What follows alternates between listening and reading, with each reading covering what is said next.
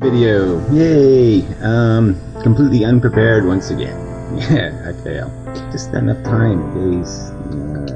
Just no time. Anyway, see how it goes. And such. Yeah, there's logic. There isn't anything else. Everything else is crap. There's logic, and then there's crap. The various axioms, the various corollaries within geometry, for example, even though you can, in a temporal order, lay them out, the simultaneity of the relations is the fact, but we, as in time, have to unfold them again, one at a time. But whatever. I guess the kind of relations that we're talking about is, the logical set of relations whereby the cosmos logically required consciousness in order for it to be fully what it is and what it. Yeah, well, whatever. It required consciousness to fully be what it is. Well, obviously, yeah, we wouldn't we wouldn't be here. It wouldn't be called Earth. It wouldn't be quite the same if we weren't here. Yeah, there wouldn't be skyscrapers and melting down nuclear power plants and warplanes flying around in the sky. All that stuff wouldn't be here if we weren't here. But it's not necessary to the universe's function. It wasn't an inevitable form of oxidation. It wasn't the way the universe had to rust. All universes have to rust. That's the way this universe rusted. But they all didn't have to rust this way. Decompose this way. There was another point I wanted to make, but I don't remember it. Philippe. It's destined to be. I'm not suggesting that there was consciousness in inert matter or prior to the emergence of life. I'm not trying to suggest some sort of super fantastical. Yes, you are. You're trying to suggest that there is something about it that reaches far beyond its origin and the basic function of it. Okay, which is this two-component type thing. There's the need machine, the thing that generates the motivation, the feelings, the wants, the desires, the hunger. And then there's this faculty, okay, that can be used as a tool to connive and scheme and orchestrate a plan to successfully accomplish the acquisition of what has been defined as the value, the Cheeto. And that's all there is. And at best, what we can do is attempt to use our intelligence to refine our tastes so we're hungry for the best of the Cheetos, that we don't get caught up chasing waste waste, that we find a way to most efficiently acquire our food. Trying to get at the issue of the logical problem of, does it make sense? And it's really a question. Does it make sense to say that the universe as purely matter, not life, not sentience, not conscience, not consciousness, but matter, was fully complete?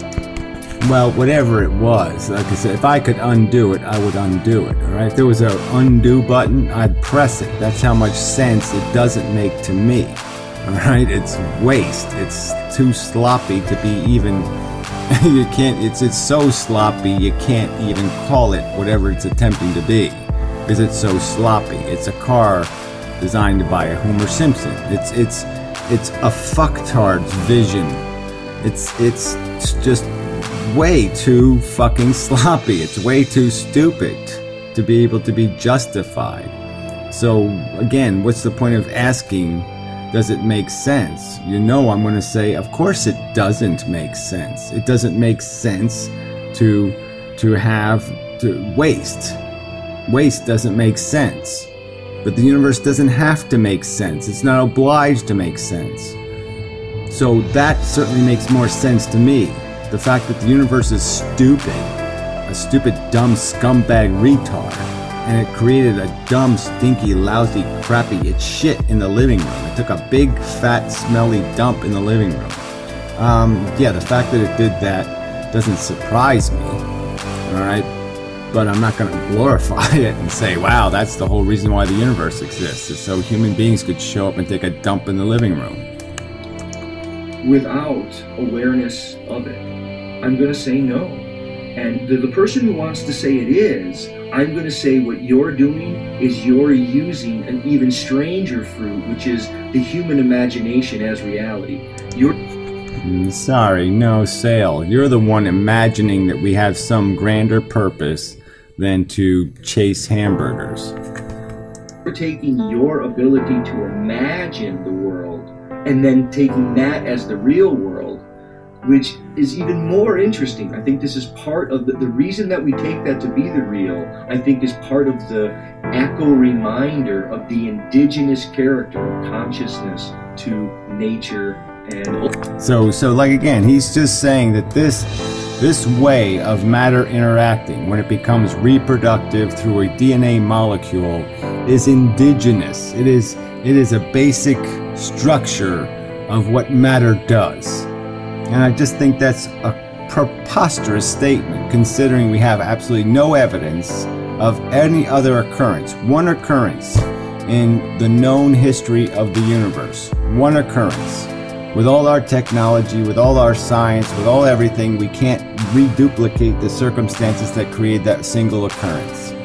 And yet you will boldly say this is what the universe intends to do, is to create a reproducing little machine, have it evolve for 2 billion years as non-sentient. Then when it's got when it starts getting some good knives and teeth and cutting tools, yeah, now we'll make it feel, all right, and now it can feel the knife going through its fucking colon. And that, you're going to tell me, is what the universe intended, was to create 2 billion years of disgusting suffering. So asshole humans could cut their toenails and contemplate how brilliant they are.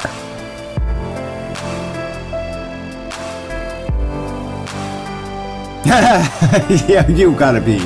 Come on, I'm supposed to not think you're telling jokes? Come on. Ultimately to all that is. Yeah. All that is, and all that ever was, and all that ever will be, blah, blah, blah. Let's all just cut everything down to some little, make my day. You feel lucky, punk? Yeah, we'll just cut everything down to a Clint Eastwoodism. Oh, fuck. So anyway. Long video, apologies for that. Yep, 50 minutes. Plus the other 30 minutes or whatever it was. Oh man. That's a tough subject. I concede that much of the point. Is that on the surface of it's just, look at all this stuff. Look at this room of the complexity that's in here, that's been thrust upon it because of this animated little human organism that has all these little nuances and all these little intricacies and all this little crap going on in its little brain. And here's this representation of all that complexity. And yeah, that's sort of fucked up. It's like, whoa, that's pretty fucked up. But it's also pretty fucked up. There's these little bugs in the stream, you know, that collect rocks and make their little house out of little rocks, and they live inside a little rock house. It's pretty fucked up, you know? But that's all it is. It's just biology and genetics. This is genetics. This is a DNA molecule. Okay, that's sitting here. That's a DNA molecule that has survived. My descendant was that first reproducing cell. I have survived the plague, so to speak. I survived Tyrannosaurus. I survived every single crazy ass bullshit thing that went on in all of history. My genetic code, my little strands of DNA, my little copying machine has survived 4 billion years. Pretty impressive. If taken outside of the fact that something was going to win. Okay, it was inevitable. It's like a lottery. Something was going to win. What? Who cares? There's going to be a something. Sorry. It's nothing to get all proud of yourself for. Anyway.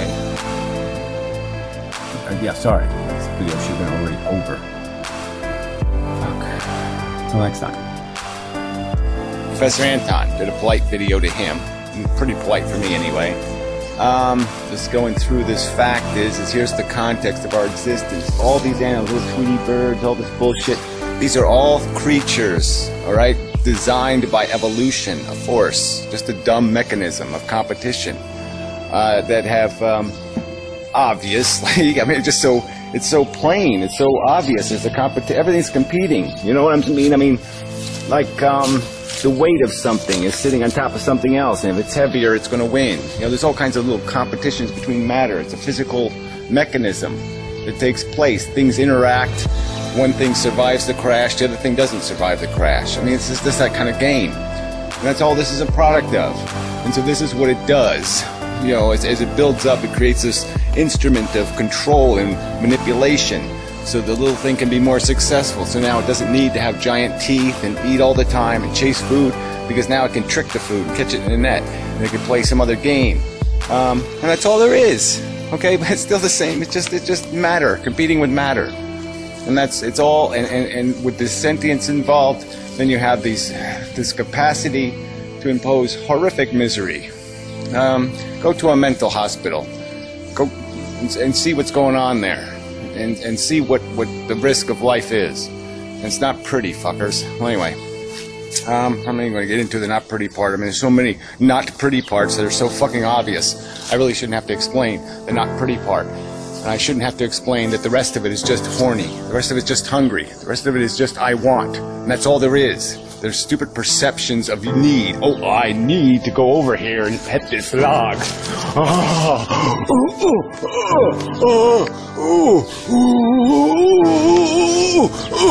Yeah, oh, wow, I really got off on that. Man, all the colors, it was a fantastic experience. Man, you ought to try log petting. Whoa, man, too much. Anyway, so there's that video. And then I just upload one on the website. Yeah, responding to Pyro's inane comments, and a comment by Professor Anton that just stunned my brain. I mean, I read it, and I read it, and I read it, and I read it, and I just, like, this can't be the comment. There's got to be something else. It's got to be something more. He's opposed to virtual reality because he thinks in virtual reality, like in his dreams, he will be haunted by a longing, you know, to get steaming stool syndrome or smoking stool syndrome, or to have some other great grand human disease. You just won't want to not be a suffering, bleeding, dying organism. It'll just be too humiliating or something. Anyway, I don't know. Fuck it. People are fucking insane.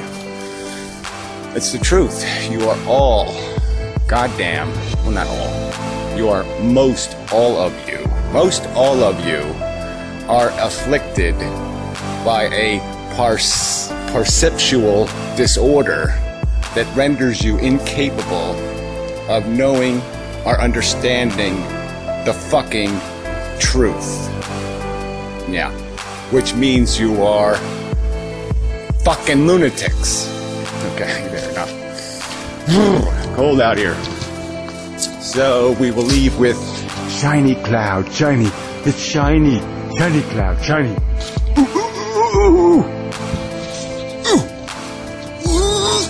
There's nothing really to debate, is there? There's nothing to debate. Life is really, really stupid. The people are really, really stupid. The whole planet's dumb.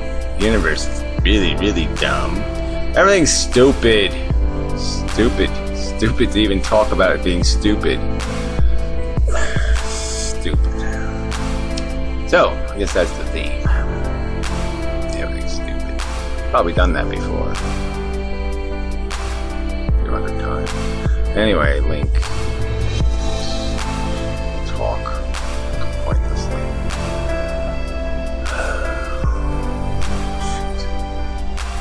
I was in a good mood about a half hour ago. I don't know. I was just it all turned to shit somewhere.